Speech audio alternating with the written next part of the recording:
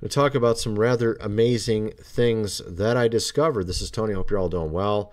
I showed this video over my other channel about a sky train from 1902. As you can see here, rather smooth. Seems like pretty high technology for that time frame. You can see there have nice bridges, beautiful architecture. Not what you would expect back in the 1900s. A sky train? Really? How about Skype? Skype back in 1928, 1935.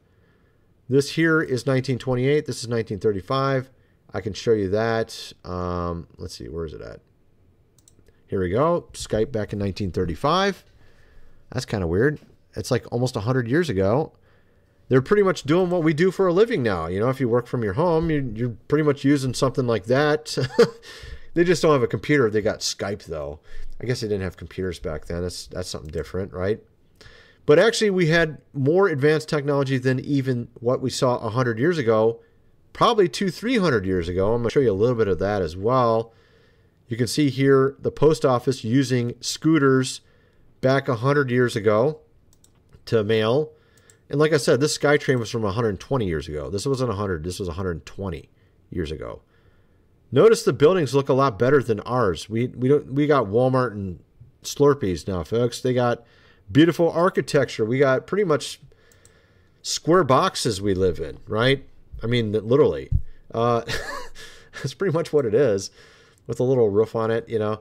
Like I said, I'm going to be getting into a lot of interesting stuff. They had buses back then. They even had, I mean, this wasn't 100 years ago, but they actually had some pretty advanced flying contraptions. When I watch this video, it looks just as good as some of the ones they make today. That's the entire thing right there, by the way. There's no propeller.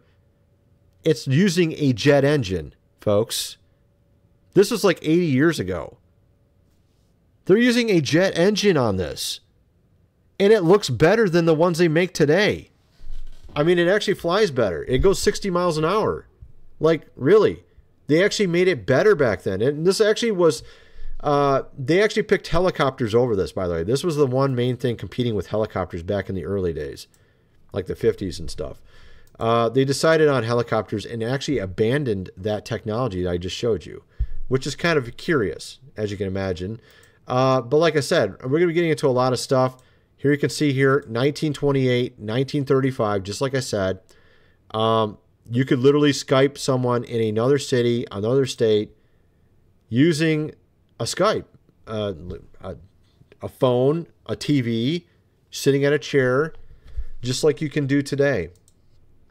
And there's actually other technology that makes you really wonder. Let me show you this. This is what really makes me wonder. They had the Crystal Palace that was in Britain, which they couldn't maintain it. After they got automatic manufacturing. By the way, my background's mechanical engineering. I studied all this in college. The history of technology, things in this realm.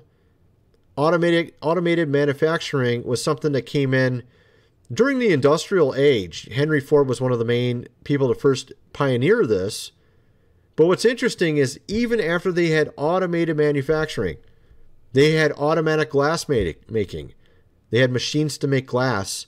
They couldn't maintain the Crystal Palace in Britain. They couldn't maintain this building either, the manufacturing building in Chicago. This building, look at this building. Look at this machinery. They're supposed to be showing off their advanced machinery from the industrial age. And look at this building itself. The building itself is something they couldn't even build with this machinery. They couldn't even maintain these buildings. They couldn't maintain the glass structures above it, even after they got automatic. So just imagine, we're told that they didn't have, okay, before automatic glass making, before automated manufacturing, they had horse and buggy and by hand did things, right? So where did this building come from? How did they build this building with horse and buggy and by hand? I'm scratching my head here, folks. This technology inside this building isn't even remotely good enough to manufacture this. I think I have a right to say that. I'm a mechanical engineer. I even studied architectural design. I think I might know a few things. Okay. I'm telling you, it doesn't make sense. And like I mentioned before, you also have the population growth, which is very strange. I'm not showing this best on the screen, but this is basically 1600, 1700, 1800, 1900, and then we had an explosion of population around 1930 or 40 until now. Essentially, they're telling us that there was no population growth for thousands of years. Does that even make any sense?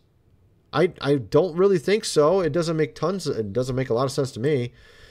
You have these water fountains, extremely elaborate water fountains, Versailles, France, that have been there for hundreds and hundreds of years. Yet for some reason, in this extremely large building in the background, there's no plumbing, there's no toilets. How is it they were able to move this water and make these magnificent water fountains, as you can see here, that even shoot up at different times? This is old technology. This is not some new stuff they created. Hundreds and hundreds of years old.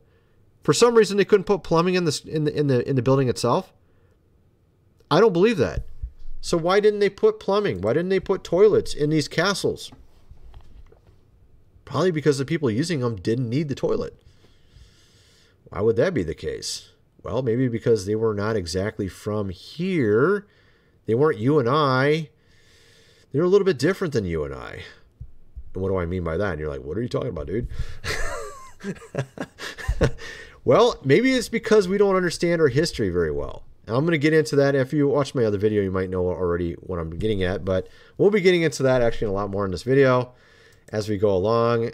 First, though, I got to mention food supply, 25-year shelf life. Link is in the description. 3 months worth for $5.97. You already spend this much for 1 month's worth of food at Kroger, and it don't have no 25-year shelf life. You're going to definitely want to get this, folks. This is the same price they had 4 years ago. Matter of fact, it's even cheaper than it was like 3 years ago. 3 years ago, they were like trying to sell this for $800.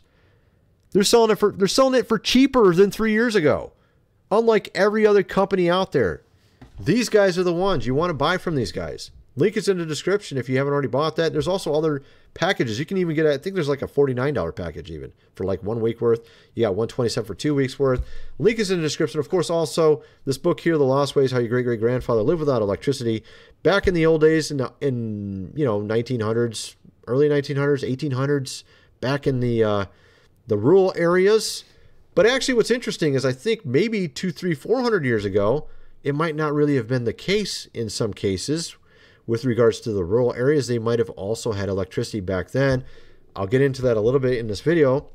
But I do think about 100, 150 years ago, you'd be hard-pressed to find any electricity out in the rural areas, and they were able to live without it. You might want to get this book just in case, because you might have something like that happen to you. Considering all the stuff that's been going on around us, that WAR that seems to never end, it could turn into something much larger. Who knows? It could be whatever reason. You can't afford electricity anymore. That was an issue for a while, particularly in Europe, about half a year ago.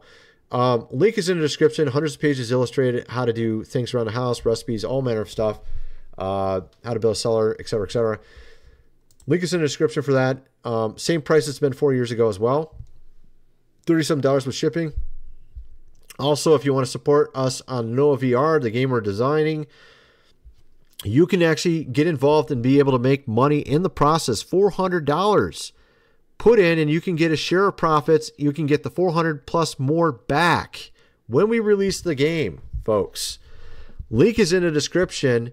If we're even halfway successful with this, you're going to make multifold over the $400, folks. Link is in the description. Again, we have one of the top programmers in the world. We're already halfway done with the game. We've been working on it for 2 years. I've been paying the guy the entire time to work on this for me. One of the top level VR programmers in the world. On top of that, we're looking to hire, and we already, thanks to a lot of you, we've already gotten a lot of money in already. And we were able to already speed up the process. We were already able to buy some software that really helped out to speed up the process and cut out a lot of man hours. We're also interviewing people right now. We have a number of guys that we want to bring on board. We don't have enough money to bring all the ones we want to bring on board yet, but if we do raise some more money, we will be able to bring on some guys that worked on Assassin's Creed, Call of Duty, Transformers on the team. They actually ask our programmer for advice on how to do VR. We're also going to be making a standard version. We're using the VR to get our foot in the door with PlayStation and Xbox. After that, then we'll have the standard version as well, which will probably sell more copies even on top of it. And we're going to be releasing it on Steam as well. And I mean, if we're even halfway successful, it could be at $200 million. There's one game that made $200 million in 1 year. It started out in a very similar manner, very grassroots. But at any rate, check that out. Link is in the description. Of course, my website, also a link is in the description. If you're looking for more videos like this one here, check it out, grvideos.com. Link is in the description for that. Let's get back to the video. So what was I talking about? I'm trying to remember what I was in. Okay, so I was getting into, oh yeah, the water fountains. That's what I was talking about. So these water fountains are very interesting, and they really tell you a story. I feel like this architecture in the past tells a story that they don't tell us in the classroom. Because honestly, looking at this from an architectural standpoint, from a mechanical engineering standpoint, this does not make any sense. How is it we have buildings back hundreds of years ago that defy explanation? Here we have an island in Normandy, France, which is essentially has no roads to it. They've put roads to it now, but it didn't have roads to it at one time. They have a tide that comes in and it actually fills up the area. This absolutely stunning cathedral. Okay, this is Mont Saint Michael. Unbelievable architecture. It makes literally no sense. What's going on here? Why is there this? You know, this is like the Disney World logo. I mean, it literally is. This is probably where they got their idea from, was from this island, from Mont Saint Michael. You look at the architecture inside that thing, it's just unbelievable. And I didn't have it open, but I could show you some. It's just really amazing. But they tell us the story behind it doesn't even make sense. They claim that Saint Michael, the angel, told him to build it in his honor, which makes no sense. Why would an angel tell you to honor him? That sounds like a fallen type of angel, not an actual normal angel. Michael, the archangel, would have not said something like that, but they claim this is what he said. It's very obvious he wouldn't have said something like that if you understand how the teaching goes. But let me see if I can get inside the building, or inside. Let's try this. Inside. There we go. As you can see here, supposedly they built this with horse and buggy. They somehow transplanted all this stone structure and built this on a little mountain in the ocean. So how did they transfer all this stuff over there? How did they build this with horse and buggy? Tell me that. I want to know the answer to that one, folks. Okay? It just doesn't make any sense. Look at this. That's the courtyard right there. And we don't build anything like this, even if it's in an area easy to get to. We don't build anything like this today. So my whole point is that you can see that something different was happening a few hundred years ago. They had buildings that we couldn't even maintain that ended up going into obscurity and essentially being taken down, like the Crystal Palace in Britain, or the Manufacturers Building in Chicago, which of course they used in the Chicago World Fair in 1893, but they claim they built it in 1893, and I have a hard time believing that, because it housed 300,000 people. Where is that at? I got a picture of that around here somewhere, where it shows half the building filled with people. Yeah, here we go. I've shown this as an icon before. I'm trying to think of the best way I could show this. Here we go. This is only half the building here. You're looking actually from the halfway point to one side. They supposedly built this with horse and buggy. I don't know about you, but that just seems extremely unbelievable. I don't believe they built this with horse and buggy. I don't even think we could build this today. We don't even have a building that can house 300,000 people today. We have no building that can house this many people. So how did they build it back then if we can't even build it today? We don't even have any buildings. I think the biggest one we have is 180,000 housed. That's like the biggest. We don't have no 300,000. Who built this? Why couldn't they maintain it? Doesn't even make sense. But anyway, so we're going to get into how these water fountains had plumbing, this elaborate plumbing, but the buildings themselves didn't have restrooms. It's because they didn't need them. Why wouldn't they not need them? Because maybe we're living in a time that you don't understand. Okay, let me explain this out. And I did it a little bit on the other video. I've talked about this guy before. The fact that no one knows these things is the problem. If in reality, if we were living in a standard, of course, world where people could communicate freely and do whatever they wanted, these would all be known. These would be all well known. The fact that there is a pope named 66 and another 6, this literally in Latin means that. This term here is the number 6. Sixtus is Latin for 6. 3 times. It says to watch out for this number in Revelation. No one knows this guy existed for some reason. But what's interesting about it is he was friends with St. Augustine. St. Augustine's like one of the most famous people in the church. How is it no one knows this guy existed? He was friends with St. Augustine. Are you kidding me? No one knows this guy existed. And this is not the only person. There's like a ton of these type of things. And what really made me realize that there's something going on here is the fact that I found a number of things that no one knows that everyone should know. Everyone should know that guy existed. I never learned about that growing up. I used to read tons of books when I first became a believer. Tons. I read like about Pope history back then. I remember reading about all the popes. I never heard of this guy. Even when I read about all the popes, they never talked about this guy. Not even once. Then, of course, there's a historical event that happened in AD 66 that no one knows about. I used to read tons of reference books. I literally had this thick book like this. You're not supposed to read it. I was like obsessed with reading stuff. It's called The Treasury of Scripture Knowledge. It's not a book you read. You don't read this book, okay? It's like a reference book. And I was reading it. That's how I was. I was reading like thick books. You're not supposed to read, okay? As you can see, this is only a fraction of the books. I actually sold a ton of books. I used to have a lot more, and I sold a bunch of them. And then I kind of regret it now, but I actually had more than that. I probably had about double that. But, you know, I used to read a ton of books, and I never heard of any of these things. No one talks about these. Why does no one talk about this? Here you have a historical thing that happened. An historical event confirmed by 3 professional historians, and no one knows about it. Except for people that follow my channel. Okay? The Son, of course, of Man, literally seen in the clouds in AD 66, confirmed by secular historians. Secular historians. Secular. Tacitus is a secular historian. Roman historians. They don't believe in any of this stuff. Don't care about any of this stuff. Saying they saw chariots in the clouds. Not them. Thousands and thousands of... Everybody saw it. They couldn't deny the fact that everyone saw the exact same thing in the clouds. They couldn't explain it away.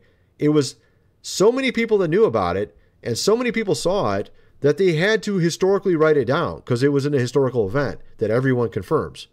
You see what I'm getting at? Happened in AD 66. No one knows about it. Why? Why don't you know about it? Is it because we maybe live in a time of deception? Could the devil be the one behind this? Yeah, I think so. I'm going to show you a little bit more.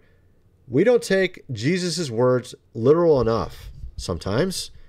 Jesus says something and we just like, what? He says to these leaders, there's like leaders in his time, he says, you will see me in the clouds.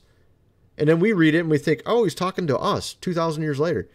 He literally said it to leaders in his time frame, saying, you, the guy in front of me, will see me in the clouds. He didn't say 2,000 years from now you'll see me in the clouds. He said, you, the guy standing in front of me, will see me in the clouds. Right? Probably have to be near his time frame for it to happen, right? How about AD 66? Does that sound close enough? That's pretty close. I'm sure plenty of those guys were still around in AD 66. He was born in around 0 AD. He'd only be like 60 years old, right? Not that old. I mean, that is pretty old for that time frame, but I'm sure a few of them were still around. It says right here, he said it to Caiaphas, "You will see me in the clouds. You will see me in the clouds." And guess what? He did. He saw him in the clouds. Historically referenced by Flavius Josephus, Tacitus, he said to his own followers, "You will see me come for you." He said that one of them will still be alive. I think it was John. Yeah, it was John. I think I have that. Where did I put it? Is it this one? No. No. Okay, never mind. I think I have it. I think it's actually on this document here I'm looking at. I'm sure it's around here somewhere. Because I read it earlier on the other video. Some of you will not. Yeah, okay, here. I got it. Oh, come on. Let me look it up this way. I can find it. There we go. Where are you at? Some standing here will not taste this. Where did he say that, folks? You would assume it would just pull up the verse. Apparently not. Where does it say it at? Okay, Matthew 16:28. There we go. Truly, I tell you, some who are standing here will not taste death before you'll see me coming in my kingdom. Huh, that's interesting. And of course, there was a movie, Indiana Jones, that had John sitting in some secret room somewhere. Indiana Jones comes up to him and like, "Who are you?" "Oh, I'm John. I've been waiting here for 2,000 years.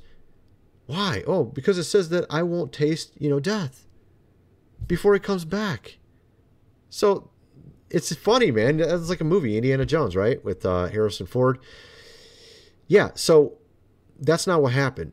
He didn't have to wait 2,000 years for him to come back. It came back already in AD 66. Just no one knows about it, of course. Really kind of interesting why no one knows about it. Could it be because we're in that short time when Lucifer gets out of the pit? He has but a short time. It's only been 530 years since the time he got out, according to my calculations, based on what I've researched. When did he get out? At the end of the medieval times, he got out. At the time of Joan of Arc is when he got out. So actually, this might sound, a little bit of this to most people that are believers, but he already came back twice. Yeah, AD 66 and 450. And we're waiting for the final one. Come back a third time. This is the final one. You got the Gog and Gog thing going on soon here. That's a WAR. That's the final thing that happens, which happens to be a world, WAR, which happens to align with exactly the group right now that's in a WAR, the Ruslans. They're supposed to be behind it.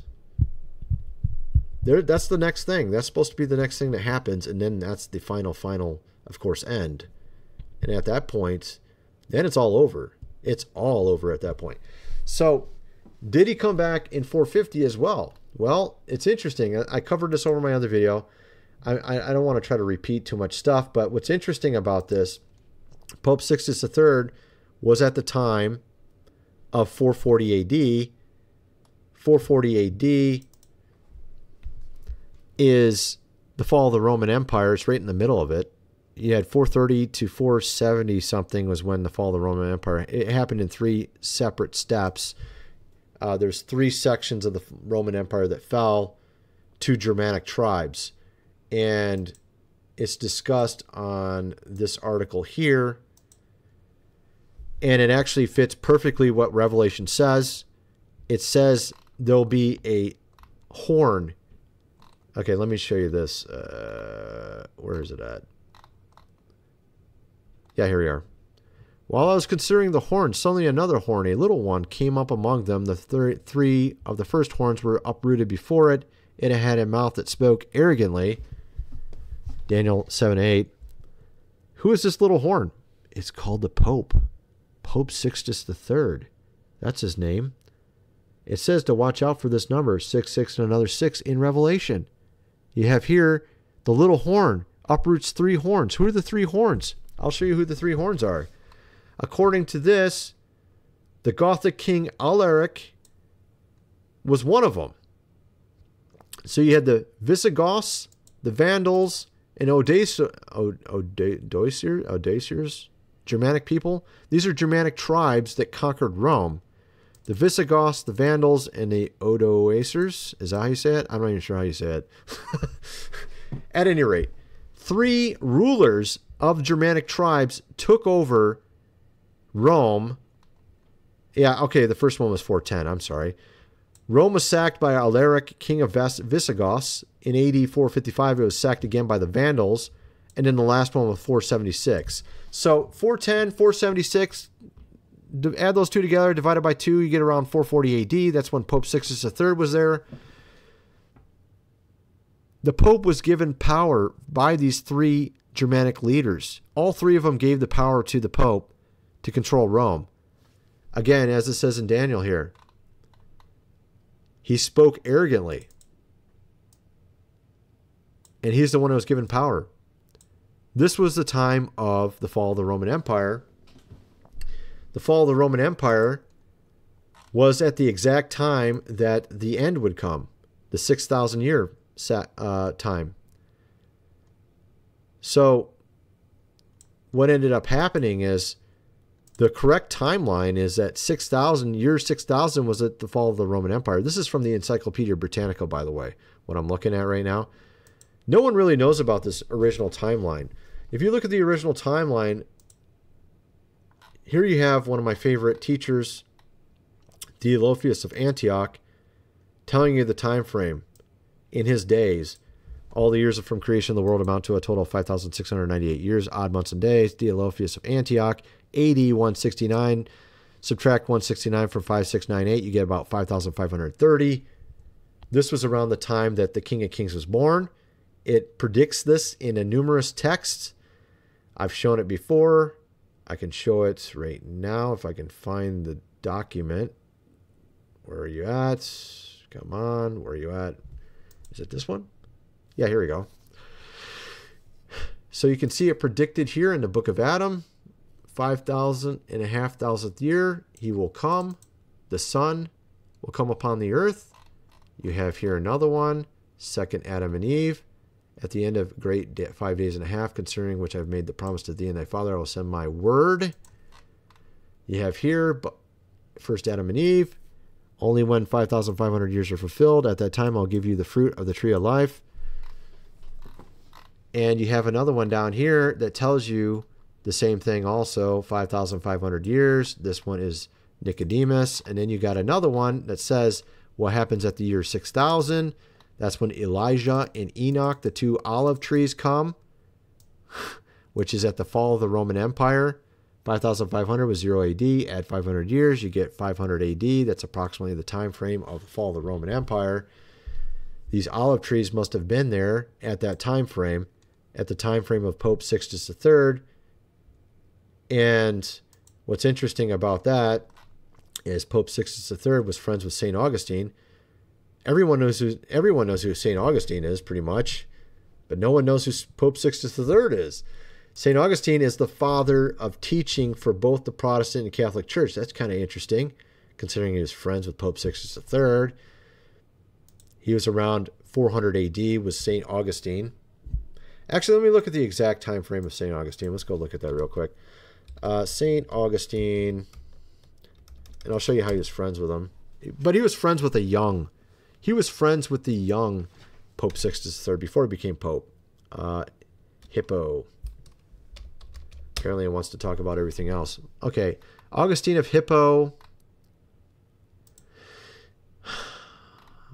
What were you? 354 to 430. 75 years old. So 430 AD. So he lived almost to the time of the end. Fall of the Roman Empire. Again, Pope Sixtus III became Pope around 430 whatever to 440 or 440. He was like 440 AD or something. He was friends with him before that. Before he was Pope. St. Jerome and St. Augustine both try to convince everybody that there is no millennial, of course, kingdom coming. This was what they were spending their time doing. St. Jerome was the one who wrote the Latin Vulgate. He said that women were the root of, of all evil, which is a ridiculous statement, but that's what he said. I think he was the one that said that. I'm pretty sure he was the one that said that. I think I'm right. I'm pretty sure I'm right. I know it's one of those fathers that said that. I'm pretty sure it was him though. He thought that way. I can tell you that. Whether or not he said it, he thought that way. I can guarantee you that much. Yeah. So the medieval times, the 1,000 years called the medieval times, was exactly the millennial, of course, kingdom. This was the time frame that they were trying to convince everyone, like all the believers thought this is what it was. That the medieval times that were coming forward, coming soon, were the millennial, of course, kingdom. And St. Jerome and Augustine spent their time trying to convince everybody otherwise, that it's not the case. And I can show you that.